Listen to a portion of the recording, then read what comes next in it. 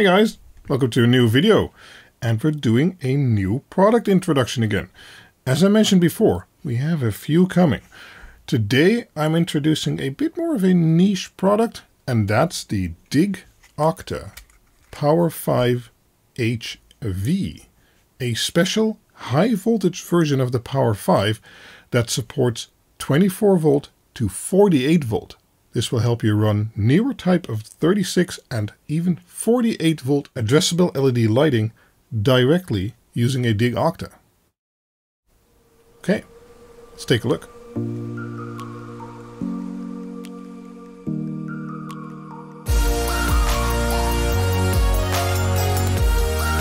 Well, in a nutshell, that intro kind of already explained what this product is. It's a power board for the Dig-Octa system that allows you to natively run 24 volt up to 48 volt addressable LEDs. No need to worry about buck converters or anything else like that.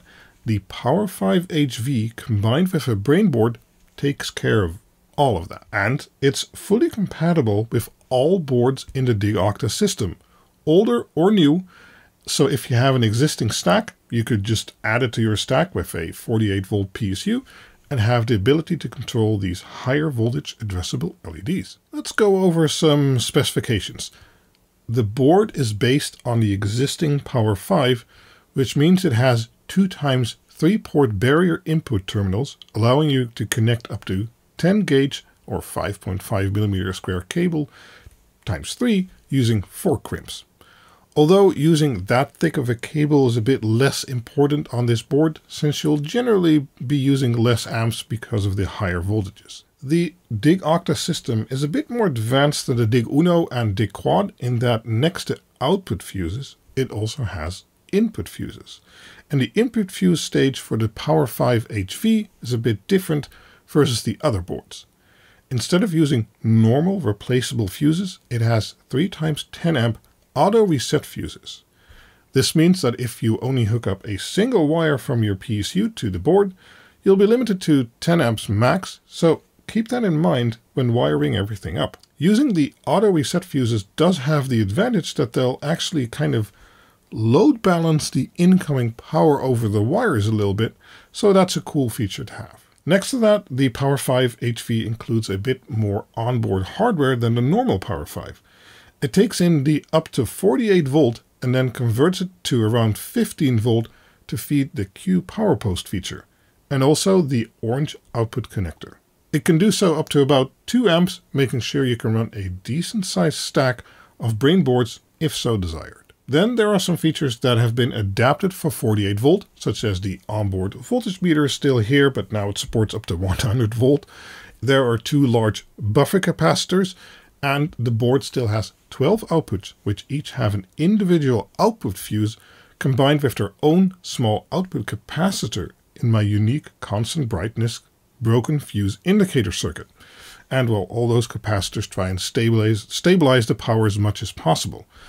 But about that circuit, no matter if you're running a Power-5 with 5 volt, 12 volt, 24 volt, or this Power-5HV with 48 volt, the broken fuse indicator will be the same brightness and only lights up when there is a load connected and the fuse of that port is broken. Makes it very easy to identify which port is having an issue. Some other boards have status LEDs when the fuse is working. I find that confusing.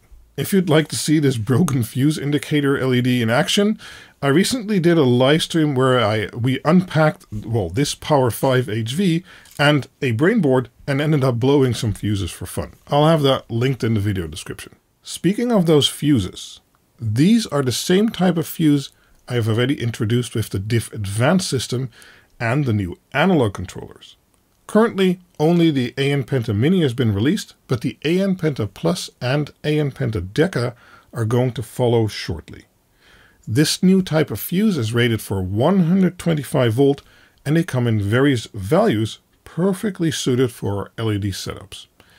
The boards include 12x 5 amp fuse, but each port supports up to 10 amp fuse if required. Please do keep in mind the max total current for the board is 30 amps continuous, although it can handle more peak. Now if you're going to say, wait, doesn't that sound low? The other power boards were 50 amps or even 100 amps.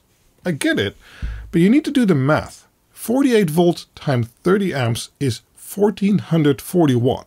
That's quite a lot of power. You're going to have a hard time finding an affordable power supply that will even deliver that, so I think that limit is plenty high except for really extreme situations, and then it's likely still cheaper to use multiple power supplies with multiple Power-5HV boards.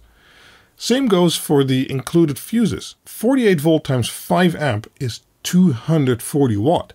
Again, that's a lot of power, much more than any LED string would logically use from a single input. That's actually a good subject to dive into a bit deeper. I thought about including 3 amp fuses to limit the amount of power a bit more, but it's a hard decision to make what to go with. That's also why I don't use auto reset fuses. If you're going to use this board with 24 volt, the 5 amp becomes a lot more realistic. So I felt 5 amp was a good choice. Most wires people use, 18 gauge or thicker, will be able to handle 5 amp, and if a short occurs, the fuse will pop before the wire burns. But it's really up to you to figure out what your setup is going to use and what wires you're going to use for it. And then fuse each output port with the appropriately sized fuse.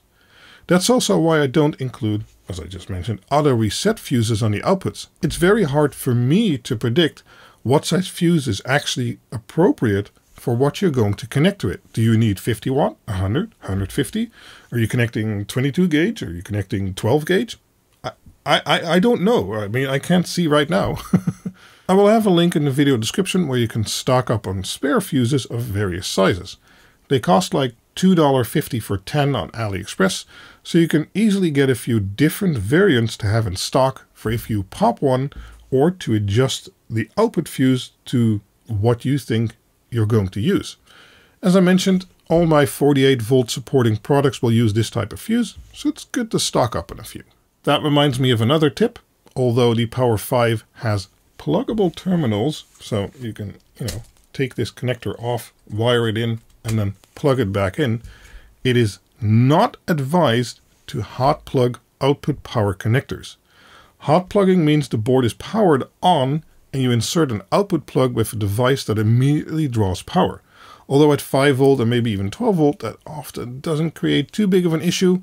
With 48 volt and potentially large capacitors on the other side, this can create a noticeable pop. Watch that live stream I referred to earlier. Now, most of the time, everything will be fine and nothing gets damaged, but during testing, I observed that about 2 times of 50 times I tried it, it blew up the data channel of the Dig-Octa brainboard that string of LEDs was currently connected to. This could be because of the specific string or the higher voltage, but it's just good practice to not hot plug power devices that aren't designed to do so. Other than that, there isn't too much to say about this new power board variant. It comes with the new logo already. If that's a feature. All in all, I think this new power board slots in nicely in the Dig-Octa system and adds another option for you to use when designing your LED setup. As I already mentioned above, this board is fully compatible with the whole Dig-Octa system, so you can stack it with other variants of the power board, even with mixed voltages inside of the same stack. One voltage, or rather one power supply per power board, but still. So say you wanted to have a single brainboard with 12 volt LEDs and 48 volt LEDs attached, you can now do that with having a Power-5 and a 12 volt power supply and a Power-5HV with its own 48 volt power supply in your stack, and it'll automatically work as long as you connect the right type of voltage LED to the right power board. Or you can run 2 brainboards or whatever mix you want to make, all good and no problem at all. The boards are available right now at AllNet, so the worldwide store, and are on their way to Dr. Z's, so orders are open there too. And you should be able to send them out in a few days. Price-wise, it's a little bit more expensive at $37.49, but even just these fuse holders, and well, I had to upgrade all the components to support 48 volt. The fuse holders themselves are 5 times more expensive than the other fuses we had there before. So yeah, I can't really do anything else than raise the price a little bit. But then again, the normal Power 5 isn't going anywhere, so pick what you need. If you have any questions, please take a look at the website documentation. That's already fully up and available, so hopefully you can find most answers there. But questions are always welcome here under the YouTube video or on the Discord server. Thanks for watching, guys. Bye-bye.